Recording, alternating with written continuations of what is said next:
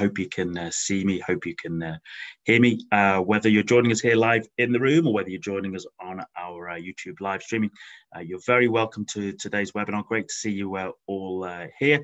As always, if you are joining us on the YouTube live streaming, then by all means, be sure to subscribe to the Admirals YouTube channel. If you're finding our videos helpful or great, please give us a thumbs up, we like, or even thumbs down if there's topics that don't really appeal to you. We appreciate all the feedback. And if you have thoughts about perhaps what you'd like us to see us cover in future webinars, by all means put that in either the comment box on YouTube or in the chat box here with us on Zoom today.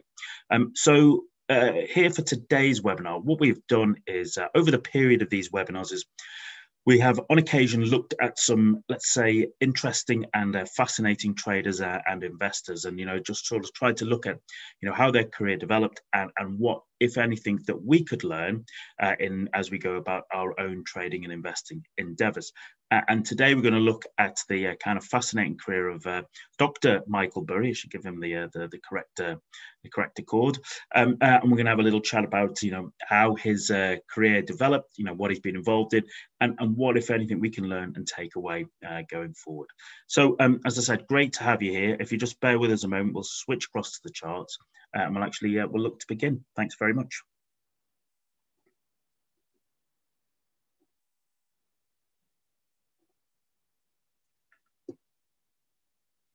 Super. So I hope you can hear me, hope you can see me, hope you can see the slides. That will always make for a good start for the day, won't it? So as I said, we're here to talk about the incredible career of Michael Burry and what can we learn from him. And it would be fascinating for me to hear today, what, if anything, about Michael Burry. Are you aware of his background? Are you aware of his work? Do you actually follow, his either his occasional social media comments or his actual sort of, some of his particular investing styles? If you know him, well then by all means, please, it'd be great to hear what your own thoughts and ideas are on the gentleman, because he's quite a fascinating character, an absolutely fascinating character, and hopefully I'll be able to sort of impart and share that with you, so it'll give you a little bit of a little bit of insight, but also maybe a little bit of motivation, a little bit of inspiration to see what is truly possible with a bit of hard work and endeavor. As always, I appreciate that we've got a wide range of people here joining us in the room. I appreciate we have a truly global audience as well. So as I say, you're always very welcome. Great to see you all here. If you have particular questions or thoughts or comments, by all means give us a shout, and we'll be very happy to take that on board. And as I said, if you have any thoughts on Mr. Burry's style, then by all means I'd love to hear from. So for those of you joining us maybe for a first time, what you might be noticing is that, in fact, Admiral Markets is now Admirals. As part of the 20th anniversary, Admirals are going through a rebranding exercise. It won't actually sort of have any complications in terms of how you look to trade with Admirals. It's just looking at the actual change in the particular branding so that you're aware of what's going on. And Admirals are a global broker with local support. You'll find that they are licensed and regulated across a wide range of regulatory environments, providing competitive spreads on the most popular trading products and allowing the opportunity to engage with markets using both very popular MT4, MT5, and also the Admirals Supreme Edition. If you've got any questions about Admirals, please get in touch with your account representative, and they'll be very happy to help guide you. And also you can, in the modern age, you can also follow Admirals on Instagram. So if you're on that particular platform, by all means, give us a follow. You can see us there at Admirals Global. Click in there, you'll find that my assistant Anna and the rest of the Admirals team will do a fantastic job of keeping you up to date with what's going on in the world through the medium of Instagram and the other social media channels. So what are we going to talk about today? Well, not unsurprisingly, as we're here to talk about Michael Burry, I'll start off by saying, well, actually, who is he? I appreciate, as I said, we have a wide range of experience and people in the background. Some people will know him, some people will be fascinated with him, some people you may never have heard of him at all and stuff. And that's fine, because that's what we're here for in these particular sessions, is to tell you a little bit about who he is, talk a little bit about how his career developed, talk about what was his big break, and you might say there was a couple, and most importantly, well, what is he focused on 2021? Okay, what has got his attention at the moment, and also what can we learn from him? Okay, as mere mortals, okay, what can actually we learn from a trading and investing legend like Mr. Burry? Because there always is. Okay, there always is. So, we talk about, certainly I talk about in terms when I work with clients is that you have to develop your own particular style, but part of that style is invariably melding elements that you will have learned from other individuals, other people, or the particular sort of trading styles or phenomena. And there is always something you can learn from other traders and investors. Okay, so it's always a great episode, a great experience to be able to sort of talk about them, take on board. There might even just be one thing that you can just think about and take on board, and that will help you move forward in your own journey as a trader and investor. For those who don't know me, my name is Paul. I started trading many years ago. I've traded for funds and high net worth individuals.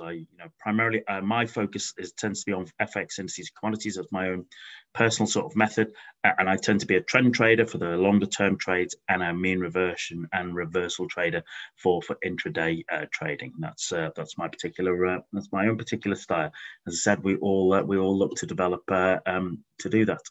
So Dieter says, very familiar with Michael as a trading hero and social media figure. Curious how he transitioned from medicine to hedge fund manager. Great point. Great admirer of his achievements, having been in the same market and failed to achieve the same. Well, that's great. Thank you very much for that, Dieter. That's fantastic. That's super. It's great to hear that clearly you've learned a lot about him as well. You understand who he is, and you can, as you said, you're an admirer of his achievements, and they are considerable, as we will touch upon in a moment. But that's great. Thank you very much for that, Dieter. I really appreciate that. So, as I said at the start, really, during these webinars, we have at times covered kind of interesting and celebrated traders and investors in an effort to expand our own knowledge and see what we can learn from their behavior in the markets. Today, we're going to take a look at Michael Burry, who came to prominence during the last great financial crash, although he had been operating beforehand, and who recently has made some rather interesting calls, which we will touch upon later. And we'll look at his career, okay, and see, what can we learn from this fabulous career that he has had. And as I said, we've covered a few of these individuals, and there will be others in the future. And if there are particular let's say particular celebrated traders and investors that you would like us to take a look at, well then please put it in the chat box, pop it in the comment box if you're watching this on the YouTube live. We will always take that on board. We'll always do it because myself and my colleagues Markets and Jens, we're always fascinated, okay, to learn about great traders and investors, because there's always, even despite however long I've been operating in markets, there's always something you can learn. There's always something, even if it's just reaffirming kind of principles that that you should always follow, as well as just maybe learning one little nugget that just basically just helps you, just moves you forward. It's people think that after you've been trading for a while that basically everything is set in stone, you never learn anything more, whereas actually it's quite the opposite, ladies and gentlemen, right? This is what you'll find is engaging with markets is an exercise in constant learning, okay? Constant learning. Whilst your methods may narrow down, your ability to learn about markets, about individuals, about how markets work, about the kind of mechanics of them, okay, about the process of following your own trading styles, from developing your own personal sort of trading psychology, and just your own personal sort of personal way of trading, way of being. There is never an end to that, Ken. And if there's one thing I can tell you is that the moment you think you've got it cracked, the moment you think you don't have to learn anything more, is the moment you're about to get hit by that juggernaut. Okay, this is an endeavor where you will always be learning, and so it helps to be fascinated in people who've done well. And as I say, maybe there's just one little nugget that you can take away that will help you evolve to your next level as a trader. So, not unsurprisingly, for those of you who are new and maybe don't understand what we've got to talk about, well, who is he? Who is Michael Burry?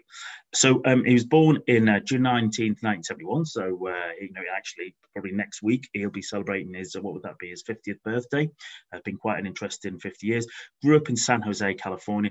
And this is one of the interesting elements, is that at the age of 2, he lost one of his eyes to cancer, and so he has actually an artificial eye. So you might notice that if you look particularly in his photos, and maybe we'll touch upon that later, because you have to think about, well, how does that change a person? What does that do, okay, to a person? How does that make you behave?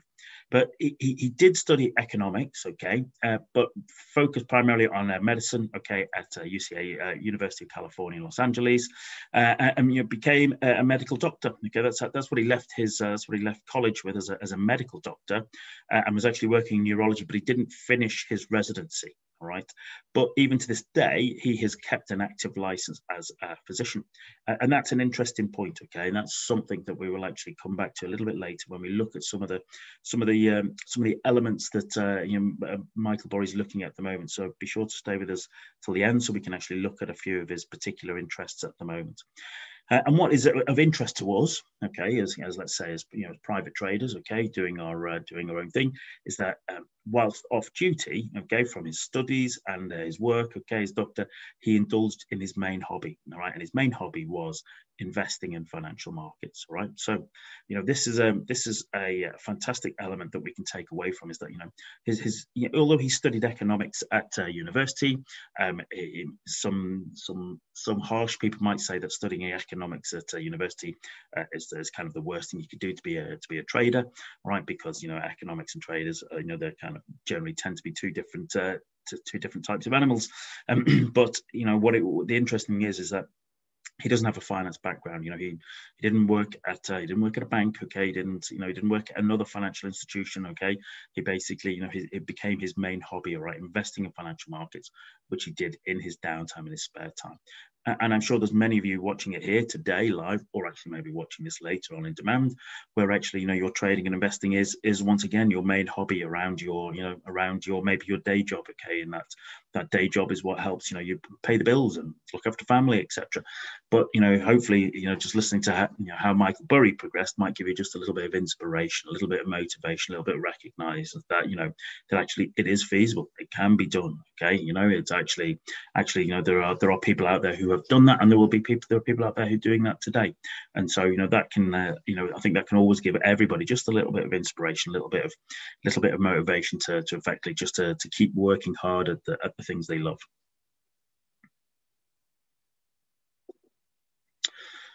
So what actually happened was, Burry, as I said, he didn't finish his residency. He actually left med school to start his own hedge fund in the mid-90s. Okay, so hedge fund might have been a bit too strong a word, but effectively what he was doing is he started to write a blog about his trading ideas, and we're going to come on to what his actual style and concepts are in a few slides' time. He also basically contributed with stock picks to a major stock discussion site, which was known as Silicon Investor back in the 90s.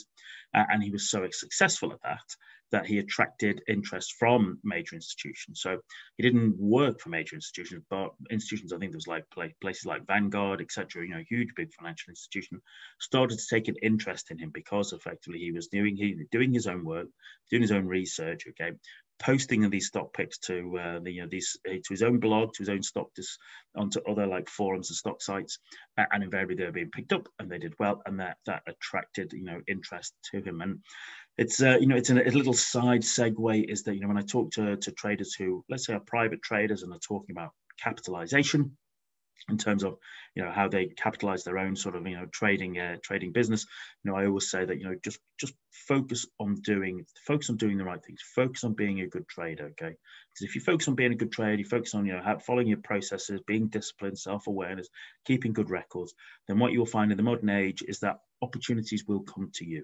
Okay, opportunities will come to you. Your job is to be a good trader. So after that, during the 90s, in late 2000, I think it was about November 2000, he did actually start his own proper hedge fund, which was known as Scion Capital. Okay, Scion is a name from I think it's a book that he was particularly, it was a favorite book of his. And that initial start, was basically funded by inheritance and also some loans from his family. So he started his own hedge fund in 2020, just over 20 years ago. But as I said, the funding from that came from inheritance family loans. He wasn't he didn't start out being backed by an institution. He didn't work for an institution, etc. He's pretty much did it all his own way, all off his own back. Okay, and that's undoubtedly something that we can all take an element from, and and we'll touch on about how he started to do well. But the thing is that it was just just working simple, diligently, consistently, day after day at his craft. And he turned his hobby into his main business, into his living, into his life. And that is something that we can all take some inspiration from. So Cyan Capital had a real extraordinary start to its life. In his first full year, the S&P was down nearly 12%. Okay, so it was around about the time of the dot-com crash. I remember it well. As it says there, the S&P was down nearly 12%. Cyan Capital was up 55%. Okay, during a really kind of, if any of you sort of remember trading through kind of like 2000, 2001, where it was actually pretty miserable. For Cyan Capital to be up 55% in its kind of first odd year of operating, that was excellent, astounding work. Okay, and what he did was he achieved that by shorting overvalued tech stocks at the peak of the internet bubble, all right, which was a fantastic call, all right, really excellent endeavor. And you can see by yourself the numbers themselves backed up his thesis, his concept of that effectively those tech stocks were particularly overvalued and ready for a fall. And if any of you remember that period of time, any of you old enough to remember that, that was quite some collapse that we saw there. And the thing is, it wasn't just a one-off, okay? Because there have been, you'll find sometimes when they talk about celebrated traders, is that sometimes these traders and investors, they can be a bit of a one-hit wonder. All right, they were in the right place at the right time. They had a great year, and fair play to them. But then actually their trading performance just tails off, because actually they weren't really that great. They were just in the right place at the right time. Okay, and fair play to them. Lady luck, sort of shine down upon them. Okay, and when that happens, thanks very much. But what happens is that you realise, as I said, is that they might have a 1 year one-hit wonder, but then actually the rest of the career is pretty stagnant. This was not the case with Michael Burry. Okay, so for those kind of first sort of like 3-4 years, he was clocking up great returns. Okay, year after year after year. And those you can remember, 2000, 2001, 2002, 2003. They were tough years. Okay, because not only did we have the sort of the internet bubble crash, we also had effectively 9/11 and the impact of that as well. So they were a volatile couple of years, shall we say? Okay, and so for him to deliver great performance in those kind of, let's say, those volatile times, was a sign that that Michael was a bit special. Okay, and that he had he had great talent. And as it says there, by 2004, okay, he was managing $600 million, all right, and he was turning investors away, all right, and that is quite some leap. That's quite some over a few years to basically go from effectively investing in stocks as a hobby in your downtime from your job as or your residency as a doctor, to basically managing $600 million less than 10 years later is, I'm sure you agree that that's quite an impressive move from the gentleman. So, I'm sure you're all kind of probably interested to understand, well, how did he do that? How did he go from that kind of almost standing start to actually being in such a place that he was? What's his investing style? And I would, he's an investor more so than a trader. That some of the things he does might be a bit, you'd look at as like trades, but his general thing is in investing style, and his main focus. His main focus is still, okay, some people might disagree, but his main focus still is on value investing, all right? And what is that? Well, my friend Jens, okay, my colleague Jens could explain it all afternoon. He'd be fantastic to sit and explain this, okay? He's exceptionally good at this kind of stuff. But, is a simple understanding for people who are completely new to financial markets. Value investing is about buying stocks that appear underpriced by some form of fundamental analysis, okay?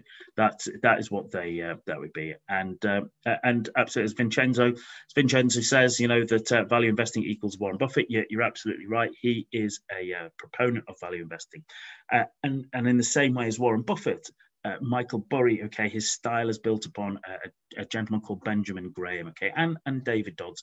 They wrote a book in 1934 called Security Analysis. Benjamin Graham later on, I think about 20 odd years later, wrote a book called The Intelligent Investor, and it was all about effectively fundamental analysis and invariably value investing, okay. I mean, just looking to buy, assets that would appear underpriced, okay. So they're looking for things like trading at discount to their tangible book value. Those are assets, those stocks that have high dividend yields, or they have low price to earning multiples, or they would have a low price to book ratios.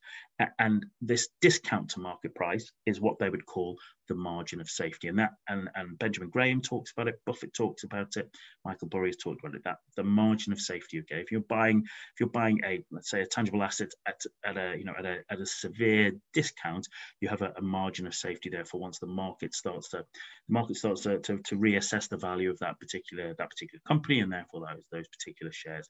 And it is in that, okay, as the market sort of comes back to realize the kind of how discounted in value that particular stock is, and the stock price rises. That is where the gravy is for those of you in value investing. So as Vincenzo said, it's it is Benjamin Graham.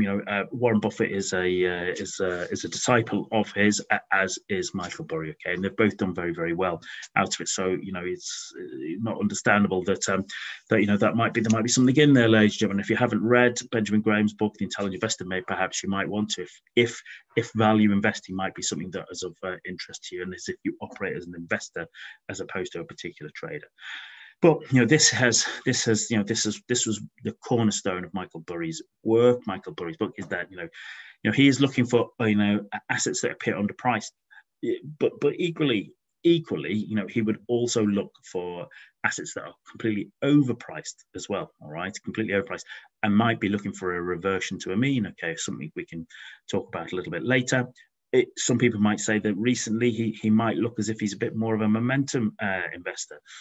I think you could all of that is up for debate, and all of that is actually you could quite happily sort of discuss for the entire afternoon. But with regards to for us today, and regards for what he's achieved and how he's looked, basically value investing has been the cornerstone of his way of engaging with markets. So, let's talk a little bit about the rise of Siren Capital. Okay, we saw that we've had the first few years were fantastic, but here's where he started to make his big break. This is where people know him from now. Okay, this is where people his legend was born, shall we say? Because from about 2005, Burry started to focus on the subprime market. Okay, and he predicted a real estate bubble which would collapse in around about 2007. That's what it is.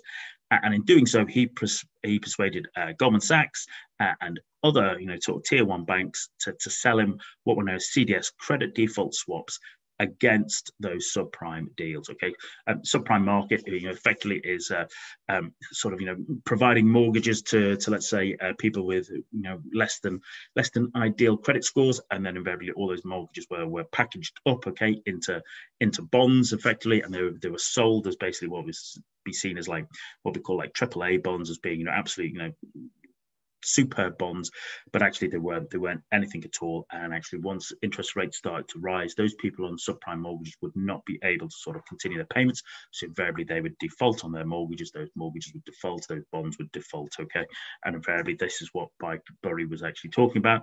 And effectively, he was basically selling credit default swaps. Okay, the kind of insurance against those. Okay, but the challenge with that was that he suffered quite a difficult period, because a credit default swap, you have to effectively, as any kind of swap, you're having to pay the difference, so to speak.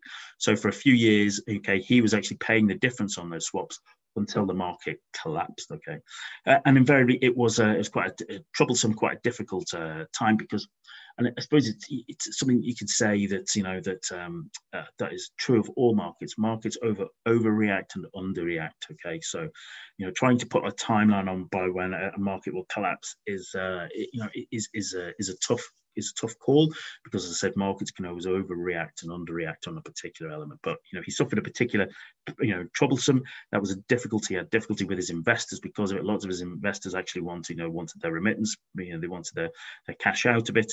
But actually, as we all know now, that the subprime market did collapse again. It brought down not only the kind of real estate bubble, but across all asset classes across the world. He made, as it says that he made his investors $700 million, $700 million, all right, along with $100 million for himself. So that's not a bad few days in the offices. That's not a bad day's work. And what it actually looked is, it says there between November 2000 and June 2008, Scion generated 489, just under 490% in returns, okay, which is stunning returns, okay. But he also closed Scion in 2008, and a lot of that was just due to the fact that he's superb, fantastic, it's fantastic trade, it's a fantastic deal, but equally also the kind of the pain from managing clients, okay, was far too much for him. And if you want to read more about that, well, then invariably, you can read, there was a fantastic book read about. In fact, it's about the whole collapse of that financial market, the great financial crash. But of course, Michael Burry's in that. He's in that, and so the book is called The Big Short, which of course was then turned into a film. The actor there, as you can see there, Christian Bale, was the gentleman playing Michael Burry. My suggestion is, if you haven't watched it, you should go away and watch it, okay, if you're engaged in financial markets. Even if you have watched it after today, maybe go back and watch it again, because perhaps you'll look at that film through different eyes, having sort of learned and understood a little bit more about Mr. Michael Burry and his fantastic career. But as I said, he closed Scion down in 2008, having eventually just created this, absolutely stunning return for his investors and his clients and himself. But it was not it was not the end. Okay, it was not the end of Mr. Mike Burry. He didn't go away and sort of put his feet up, sit about on his $100 million profits from the trades. He basically came back, okay, and he reopened his hedge fund in 2013. It's now called Scion Asset Management, to begin with, he particularly focused on three asset classes: water, gold, and land. And if you watch the movie The Big Short, the last little piece of the movie where they're telling about what the characters in the movie have gone on to, they talk about Mr. Michael Burry and about his focus on water, okay, and that's something he's particularly keen on. And the question is, would you bet against him, ladies and gentlemen? That's the question you have to ask yourself. So he focused on those three asset classes: water, gold, and land. But if you look at his holdings, okay, you'll notice there's actually been a lot of tech in the last few years, all right. And we as mere mortals, we get a glimpse into his ideas through his 13F filings, okay. So what is that? Well, we touched upon it a couple of weeks ago when we looked at what happened at Archegos Capital, okay, and how that collapsed, and how they didn't really do 13F filings because they were deemed to be a family office. But 13F filing is a filing required by the US SEC, Securities and Exchange Commission. So if you are running a fund that is, I believe it's over $100 million in position, well, then every quarter you have to file what your positions are, okay. And this gives you a fantastic insight, okay, into how Michael sees the world, okay, what his particular view is, where he believes there is an opportunity for undervalued assets to rise. And what we have seen is that there's actually been a lot of tech in the last few years. I'm going to look at that in a moment. But you can find that data. You can just go onto the internet and Google for that, okay. Just Google for Michael Burry's 13F filings. You can have a look at what his latest ones, and you can actually see what the ones over the last few years. So you can actually see what he's been involved in, and that in itself, as I said, gives you a fascinating insight into his mind, what he's looking at, where he's focused at, and also about what, if anything, you can learn from it or what you can take away from it yourself. So one of the things he has come around is he is a how should we put it? He's an irregular commenter on social media, but he will occasionally. One of his recent ones is that he's effectively, turns out that from his 13F filings is that he initiated a short position in Tesla, okay, around December of last year, and this is almost like a clash of the titans between Michael Burry and Elon Musk. All right, he predicts Tesla stock will collapse like the housing bubble, and as of May 2021, it's reported that Burry holds over about 800,000 shares in Tesla. So the question for you, ladies and gentlemen, something to contemplate: who would you who would you back with your money? Who would you bet against? Okay, Michael Burry or Elon Musk? All right, which one do you think is more likely to be the winner in that particular contest? It's kind of interesting because Elon Musk has been let's say he's ubiquitous on social media in terms of you can find him everywhere. He's even hosting Saturday Night Live comedy shows, etc. He is he's never off the front pages of the paper, you might say, in one way or another. Whereas Michael Burry is just an investor. He puts his money where his mouth is, and just gets on the job, but has a quite a fascinating track record there. So the question becomes, who would you back? And my wonderful assistant Anna there, as if by magic, has just put up a little poll there. Okay, so who would you choose, Michael Burry or Elon Musk? So whilst you're here, ladies, give that little ping, okay, and we'll have a look at that. All right. So the let's say the early numbers are all supporting Michael. Okay, the early numbers are all there supporting Michael. So. Vincenzo said I would bet my money on Michael Burry, to be honest, and there you go. I wouldn't necessarily fight against you. Okay, I wouldn't necessarily fight against you on that, Vincenzo. Okay, and I appreciate you giving us your thoughts and insight. Okay, but this is fascinating, isn't it? This is you are, as I said, getting a little bit of a clash of the titans. Okay, Elon Musk on one side, okay, sort of just being the showman, shall we say? Okay, whereas Michael Burry is quite the opposite. Okay, quite the opposite. Doesn't particularly look for attention or what have you. Just goes about his business. Okay, and it's fascinating. And if we have a quick look at, here's a chart of Tesla. Let me just move this out of the way so we can have a little. So this is a weekly chart of Tesla. Let's bring up the old drawing tool here, okay? And you can see here in 2019. In 2019 we had it was actually kind of a bit of a range, and then bosh, off we went. And you can see that as we came into 2020, raced up. We had the COVID collapse. We raced back up again. Then there was a share splits, and effectively we start back here in the sort of summer.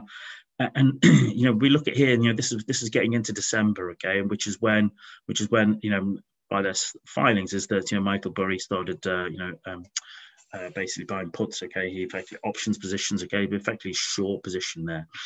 And what we can see is, where we're trading now. Okay, we're trading around about that $600. From what being up around about $900. It's lost there about a third now. Interestingly, has the share price dropped because of what's going on in Tesla? Has the share price dropped because of what Mr. Michael Burry's done? Has the share price dropped because of Elon's comments about Bitcoin? Because what we saw here, if we just this candle here, okay, on the weekly chart, that's what's known as a key reversal candle. Price pushes to a new high, okay, but rolls over and closes beneath the low of the previous candle. If you look at on a daily chart, that actually became a bit of a head and shoulders pattern. It's big reversal patterns, and then price collapsed all the way back down to the sort of 50-period moving average here, as we can see. And now it's just sat around about 600. It's been making lower highs, okay, to do that. So which of those was it? It could be all three, all right. But interestingly, if as I say, Mr. Burry was putting on his position, as I said, in December 2000, he's probably in the money at the moment. Whereas I think Mr. Musk, because of the comment about Bitcoin, I think he's lost something. I think someone said he's lost. Tesla's lost, over like 100 billion in its market cap. Okay, maybe more than that. So as I said, we're going to see how that plays out. Okay, well, that'll be an interesting one to see if it plays out. Who basically who's on the right side there? Okay, and that will be something, as I say, if you're not already watching Tesla. I personally don't really trade at Tesla myself, but I know I watch it for my own clients and stuff, and it'll be fascinating to see how that plays out over the rest of the year, I would suggest. He's what's he up to this at the moment then, Michael? Well, he's been very he's also been very highly critical of the COVID-19 pandemic lockdowns. Okay, he's had a sort of impact on that. He's had his own say. There's a quote I read there from the other day: if COVID-19 testing were universal, the fatality rate would be less than 0.2%. This is no justification for sweeping government policies lacking any and all nuance that destroy the lives, jobs, and businesses of the other 99.9% 0.8%. So what do you think, ladies and gentlemen? Is he right on that? Okay, would you trust his judgment on that? Okay, as I said, he still keeps his medical doctor's license. Okay, in California, he's clearly still operating as a fund trader. Okay, he's there, and Vincenzo says he's absolutely right, and I wouldn't once again I wouldn't necessarily disagree with you there, Vincenzo. Okay, but he's gone against the grain here. Okay, when the conventional wisdom is that lockdown has been great for everybody, he is going against it, and it's another element of him being quite happy to go against the grain, quite happy to basically do his own research and follow his own path more so than just chasing the crowd. Okay, and that's something that to take on board and consider. He's having an interesting 2021 because he was also involved in we had a play in sort of the GameStop shenanigans that we saw right at the start of 2021, where we saw those kind of Wall Street bets, okay, and the Reddit traders and the Robinhood brokerage. The challenges they had there were actually basically people trying to basically they overwhelmed and damaged hedge funds and banks, okay, and people who had been short in GameStop and AMC. What was not very well known at the time, at the time, is that what we'd see is that effectively Michael Burry was already long in GameStop. He'd acquired 1.7 million shares at an average price of $10, so he had about $17 million position in it at $10.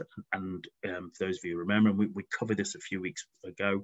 The price ran up to, I think it was just under a shade under $500. So that was that's quite some move. And you have to ask the question, was that just luck, or was that Michael working his magic again? Remember, he's a value investor. He's going into finding, assets that are, desperately undervalued, because he believes that actually as the market reevaluates that and price rises, that is where his profit will come from. So, he had his things there. He put out a couple of tweets about people, because he thought it was actually madness what was going on, and he was actually trying to sort of advise people to just basically be careful with that. And you can see from your chart there how mad the GameStop price has been over the last few months. Okay, it's been a real quite roller coaster ride. Now we're up there trading around about $250.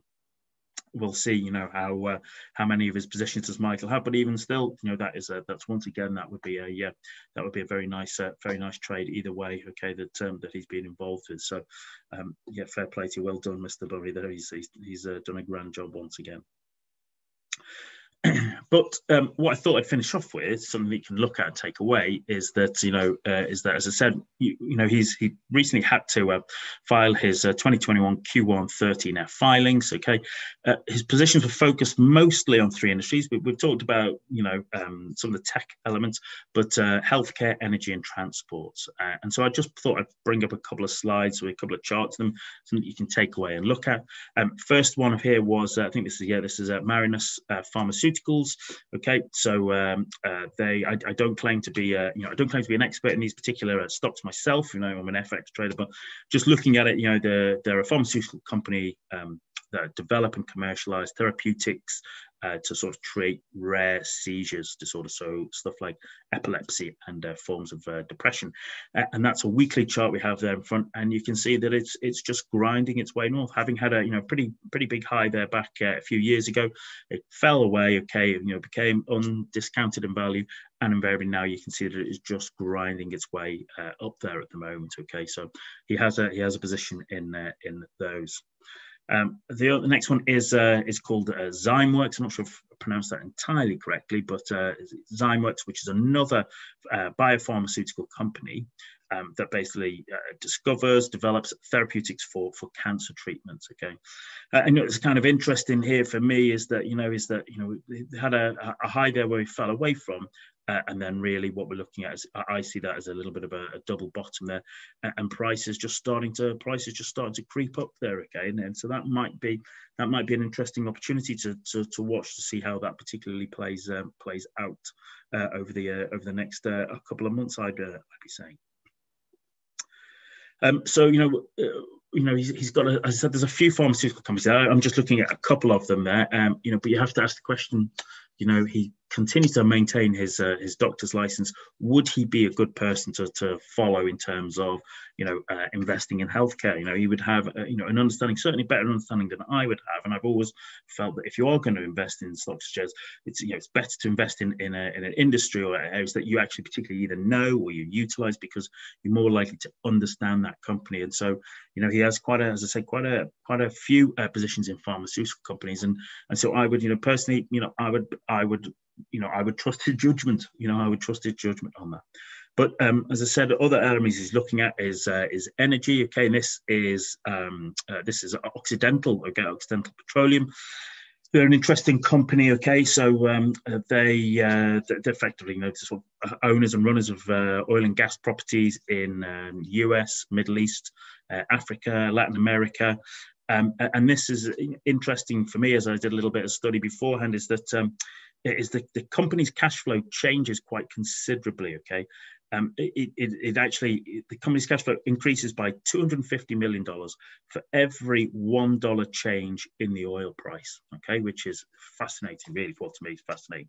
So whenever oil is above $60, okay, it generates lots of free cash for Occidental Petroleum, which is fascinating. Price has been trading above 60 for the last few months. In fact, really, hasn't it? We've been tickling the soft underbelly of $70, and we look at Oxy itself, the actual share price of the company. Well, having had a really nice high there, okay, we can see that we were in a pretty strong downtrend. We actually gapped down here, okay, into the start of the year, and then we put in, what you might call it.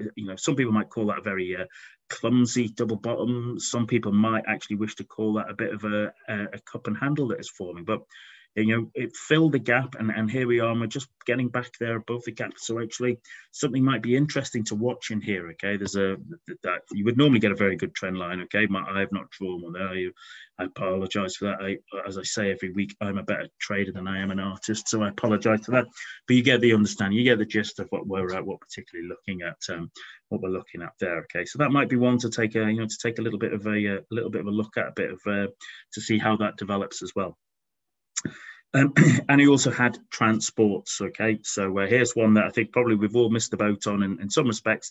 So this is Golden Ocean. Okay, big dry bulk vessels. All right, they transport bulk commodities. All right, so ores, coal, grain, fertilizers, etc.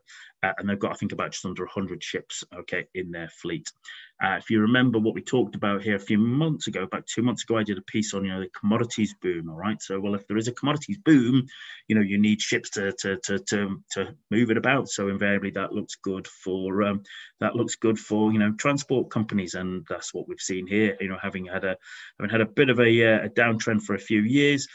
Once again, we put in this kind of nice double bottom here, went sideways, and you can see for yourself that's been the boom there. So, well done, Dr. Burry. That's fine, Mike. I would suggest that the sort of the kind of easy money has been made there in that particular position, but nonetheless, it's something that we can still you can still admire. So look, everybody, traders like to look at a good chart. That is a lovely chart. If you were long on it, well, and if you were, well done to you. Well done to you indeed. And what other ones did we put in here? Oh, we had Scorpio Tankers. Okay, Scorpio Tankers. So here we go. As I actually had to make a note of this because I wasn't aware of these, but apparently Scorpio Tankers, they're like a kind of poster child for tanker stocks. I did not realize that they are the world's most extensive tanker fleet, and they also have the youngest tankers fleet. Their tankers are about an average of about 5 years old, and what that means is that they can effectively they're able to process, unload, offload, and transport commodities faster than older, companies with older ships and fleets, and so invariably that looks good for them. So they're kind of clearly doing well. And once again on a weekly chart here, having had those prices drop, Well, I would say, we're personally, we're looking at, there's as I said, a bit of a cup and a handle formation there, okay, that's been created there, okay. There was clearly that sort of, kind of lows around that area, which dipped beneath, come back above, and now you'd be looking to see, well, is that going to actually sort of, move its way forward? Is that likely to, put itself in a position where it could actually generate and rise from there, okay? So, yeah, that's, and as I said earlier, because the commodities boom, there's something that is filtering out to transport companies. And kind of think the final one there is Genco, which is a little bit like Golden Ocean. Okay, it's another sort of dry bulk vessel company. Okay, transportation. Okay, shipping fleets, being able to ship commodities. Okay, around the world at a time when we are having a commodities boom. And not unlike a couple of those others, having seen a bit of a collapse in the price, we put in a very nice double bottom. All right, we had it was around I think about $7.5, $8 double bottom beneath it, and then we had, you might say that there's a bit of an ascending triangle there, and prices just pulled up there. Prices pulled up there nicely. I'd be saying that for the last month or so, it's been a little bit going sideways. It's in a block, and now you'd be looking to, well, where is it going to go from here? So, as I said, there's a few of the stocks that he has positions in at the moment. I said you can find that out yourself. You can just follow, his 13F filings to see where, how what his positions are, how big they are, what kind of size they are compared to relative to the rest of his particular hedge fund. But as I said, they might all be good companies to take a look at, to keep an eye on, to see how they develop and how Mr. Burry's analysis plays out for us. So, to finish up, what can we learn? I mean, we've touched on a bit of it as we've gone through today, but it's quite clear that Michael overcame his limitations to prosper. Okay, remember, he lost his eye when he was a very young child. He's married with a child, and I think his son has Asperger's, and he believes he may have an element of Asperger's himself, having done the research. But he overcame his limitations. Okay, and we're all going to have to do that. All right, you all have to do that. Okay. His background was not in finance. Okay, he didn't work. He didn't work in a financial institution. All right, investing was his hobby. Investing was which he turned into his business, and he turned into a very, very successful business, as you can hopefully see. He's had a simple plan, which is about value investing, and he's stuck to it. Okay, he hasn't been chasing the kind of, let's say, the sort of the market fads, the market fashions. He had a simple plan, and he's stuck to it. He's also prepared to go against the grain. Okay, he is prepared to sort of to not follow the crowd, and actually to go hunting in dark corners for the sort of the gems. Okay, in terms of stocks that actually will provide him that value investing, that kind of that margin of safety. And one of the key things is that we can all take about whether you're a trader or investor is that his success has come from his own research, right? He's not buying signal services, okay? He's not buying tips, okay, off people. He's not taking tips off social media, okay? His success has come from his own research, okay, from doing his own research, and that is something we can all learn from. All right, that's something we can all take on board. So in conclusion, ladies and gentlemen, Michael Burry has been quite a fantastic investor. He's had a fantastic career for the last 25 years or so, okay? He's overcome physical handicaps to the rise to the top of the investing field, okay? They have not limited in his way. He's never worked for a major financial institution, all right? He basically did it all himself, and he's a value investor influenced by the work of Benjamin Graham. He became a legend betting against the US subprime market in the early 2000s. So go away and read and watch the movie The Big Short. That will just rejig your memory about that. He's been long GameStop, okay? So I'd say watch this space. Let's see how that plays out, okay? Would you bet against him? He's short Tesla. He's effectively short Elon Musk. Once again, you'd be saying watch this space. We'd be fascinated to see, how that plays out, okay? That will make for an interesting narrative for the rest of the year, I believe.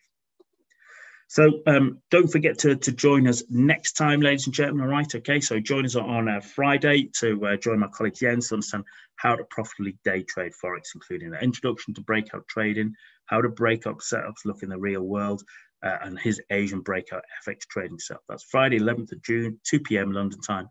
Check your inbox for the webinar link. So there you go, ladies and gentlemen. If you want to contact us, you can do, okay. Email global@admiralmarkets.com, youtube.com, okay, Admirals Global, facebook.com/Admirals Global, and Instagram.com, Admirals Global as well. So I hope you find that useful, ladies and gentlemen. I appreciate we ran over just a little bit there. I do apologise again. I'm always trying to share, okay, as much as I can with you. I hope you found it useful. So my ever wonderful assistant Anna there, okay, has just put up the poll results. All right. So who would you choose? Okay, who would you back in Michael Burry against Elon Musk?